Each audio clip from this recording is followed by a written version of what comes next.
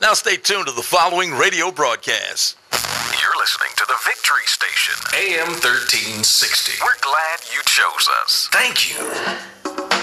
It's Impact with the Florida Star, the largest, oldest, and most read African-American newspaper in Northeast Florida and South Georgia. And now, here's the host, the publisher of the award-winning Florida Star, Clara McLaughlin. This is Opio. Here in publication in Northeast Florida and Georgia. Madam Clerk, please read the bill. Whereas newspapers have historically been a vital, indispensable component of any and all freedom-loving nations in the modern world, and the free press traditionally has been a purveyor of news as well as a vehicle for the dissemination of opinion and dissent. As students of American history know, it was John Peter Zenger, a New York printer with his lawyer Alexander Hamilton, who in the very famous 1730 revival case ensured that freedom of the press would be incorporated into the First Amendment of the Constitution. The Florida Star was founded on April 15, 1951 by Eric O. Simpson to provide Jacksonville with its own African-American newspaper. The Florida Star focused on news that impacted Jacksonville's African-American community when other newspapers and news media ignored or minimized African-American and civil rights stories. During the 1950s and 60s, the Florida Star was in the vanguard in championing civil rights in Jacksonville. It prodded the government on embedded Jim Crowism. It endorsed African-American political candidates and kept the readers in the community apprised of boycotts and sit-ins. Through the years, the Florida Star became known for its crime reporting. Today, the Florida Star has extensive coverage of news, politics, fashion, religious news, sports, Greek organizations, obituaries, opinion columns, and more. When Eric Simpson died in 1994, his wife, Mary Wooten Simpson, took the helm of the newspaper, and under her watch, the paper expanded its staff, coverage, and circulation. In the aftermath of her death, managing editor Erica Simpson, Erica and Mary Simpson's daughter, led the newspaper. In 2002, Clara McLaughlin purchased the Florida Star and is currently serving as its publisher. In January 2007, the Florida Star launched a Georgia edition, the Georgia Star. In 2003, Eric Simpson was posthumously inducted into the Florida Press Association Hall of Fame, the first African American to be inducted.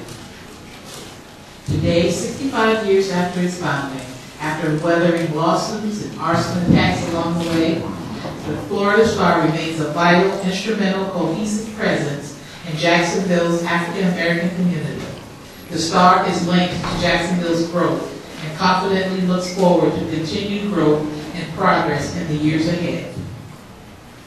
Now therefore be it resolved by the Council of the City of Jacksonville, the City Council does hereby recognize and honor the Florida Star on the occasion of its 65th year as a newspaper and publication in Northeast Florida and Georgia, and extends its best wishes for continued success in the years ahead.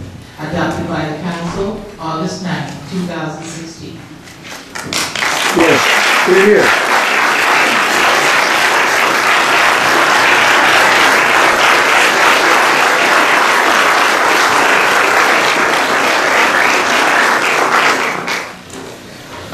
Thank you so much to the council members and colleagues. I really appreciate it. And I just have to echo the words that Councilmember Brown said when he said that, first of all, we just have to thank each of you for seeing the value in recognizing the Florida Star for 65 years of service here in Jacksonville.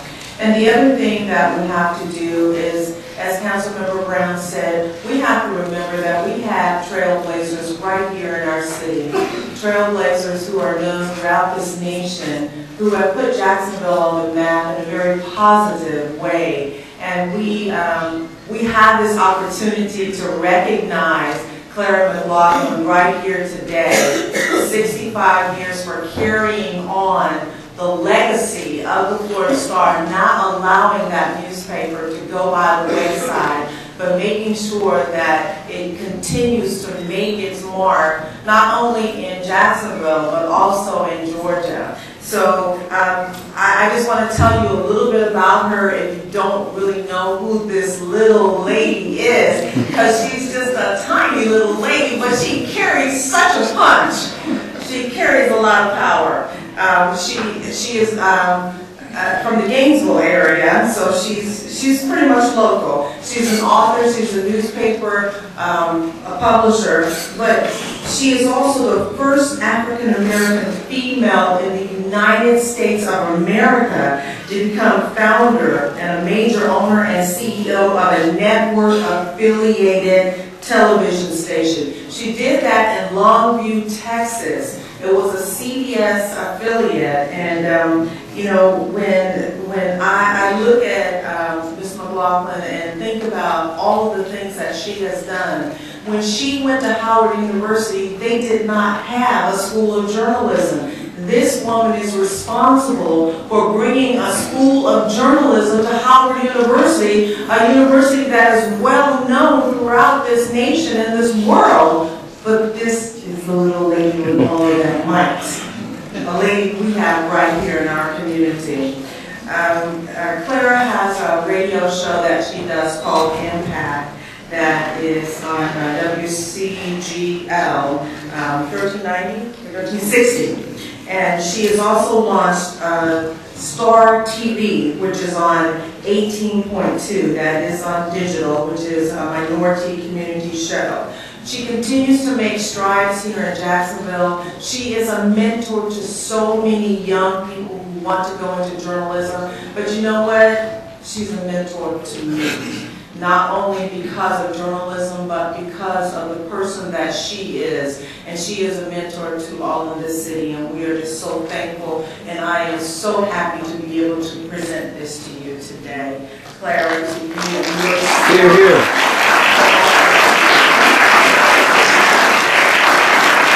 Before you all leave, we have a few council members who wanted to share their thoughts. Councilman Newby.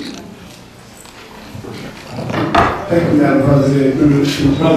First of all, I want to congratulate Florida Star on 65 great years. You know, the Florida Star was our paper. It was a community paper, just like Councilman Brown said, Councilman Gaffney. I wasn't born on Cleveland Road, but 45th Street was really close. And I remember as a little boy, my next door neighbor used to tell me every Thursday, go get me a Florida Star. So he gave me 50 cents. A quarter for the Florida Star, he gave me a quarter to go down there. So every Thursday I had a quarter to go back home and stuff like that. But I want to thank you for your service and thank you for your meetings. And you have done some great things for the city of Jacksonville. Thank you. Councilman Missouri. Thank you, Madam Chair, and through the chair. I want to congratulate the little lady that can and could and did. And I grew up with the Florida Star. I was born and raised in Liberty and Ashley. You're only just 6 years younger or 7 years younger than me. But I want to congratulate the Simpson family for all that y'all have done for this city. You certainly have been a star in Jacksonville's crown.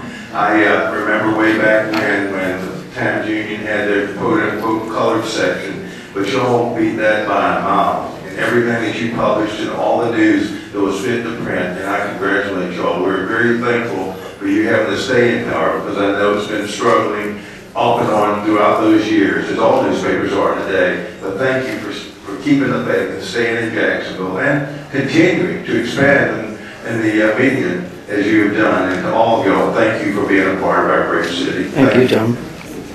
Councilman Brown. Thank you, Madam President.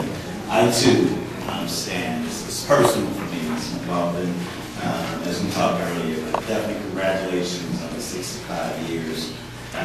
We all know you say that knowledge is power. You provided our community a lot of information, a lot of knowledge for 65 years, and even more than that. But more importantly, I think it's always good information can be shared through your eyes to our community. But sometimes, I think Councilman Missouri alluded to it, you may hear it a different way. And that's the importance, I think, of having Florida Star. We had a chance to hear it the way it is, where it was. And so I thank you for that. And I personally thank you, even with my journey, assisting me every step of the way. And that means a lot, because I can tell you that we say that she's a small giant, and that she is. That she is. And when she looked within the bounds of the community, and not just the African American community, I want to be real clear with that. You know, it extends far beyond our boundaries as a race of people, and I don't want that to get lost out there. I mean, it transcends across every boundary. But when she recognizes, and I'll close with this, when she recognizes talent, leadership, she herself will get behind those individuals and make sure that they're able to reach their destiny. You know, so that I appreciate you for it. Thank you. Thank you. Councilman Gaffney. Thank you, Madam President. And my colleagues basically said everything that I thought was adequate to be said. But what I challenge the councilman, what I challenge Jacksonville, the Florida Star has its own history. And what I love about the Florida Star is often we can wake up and read other newspapers, but we always look forward when we're going to get a story that we believe will be adequate or fitting to what we thought was happening. And that's regardless of what situation in this city. But I ask that we reach out to the Florida Star, because it's not just a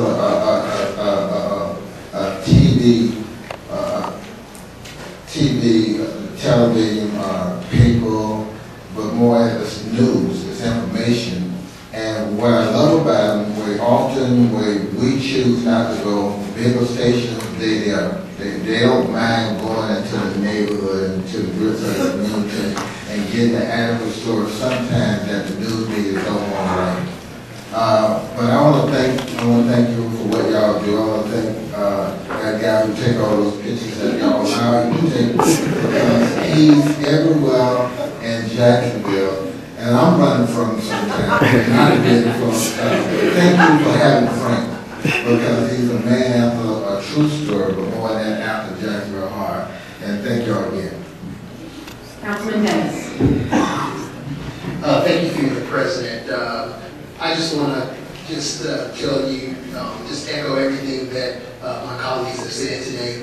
But just to tell you a little more, your paper over 65 years, it just isn't a Jacksonville paper. My mother's side of the family, she had 5 other brothers and sisters. They lived all around the country. And when we used to get together for family reunions, they would tell us the updates of Jacksonville, because they had their subscription mailed to them all around the country. So the paper just wasn't a Jacksonville paper. It's a national paper. And because of your publication, they kept up with all the happenings in Jacksonville. I want to tell you thank you for that. Thank you all very much.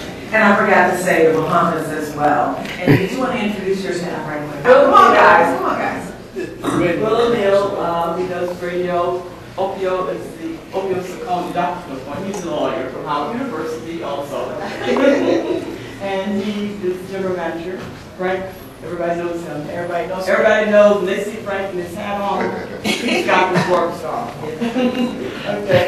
And Denise Williams, she's also a new photographer. She's been with about a year. Okay. And this gentleman here, Gonzalez, his son, because he wants to be a part of it. And he wants to get into journalism. Thank you. How old are you? Oh, just 12. Wonderful. Thank you. Thank you. And I thank all of you so much. Thank you so much. I can't tell you. I'm in tears. I don't want to start crying. Okay? Thank you. Thank you. This is OPO. I hope you enjoyed another episode of Impact. It is time to get out there and vote. You make sure you get out there because it matters. Continue to pick up a copy of the Florida Star newspaper, as well as check us out on Star TV. Again, thanks for all the support and congratulations to the Florida Star. This is OPO.